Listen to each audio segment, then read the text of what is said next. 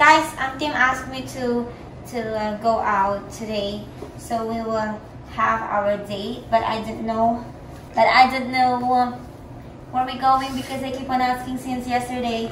And then he say that we will go somewhere, and I need to wear the clothes that I can throw after our activities, which is I don't know what kind of activities is that. And then he allowed me to put lipstick, huh? And I don't want me to put any makeups or lipsticks, you know.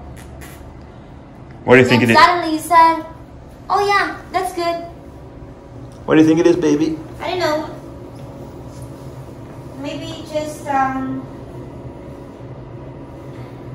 don't know. Maybe you will just go for a Halloween party. But if it's Halloween party, why my outfit is like this?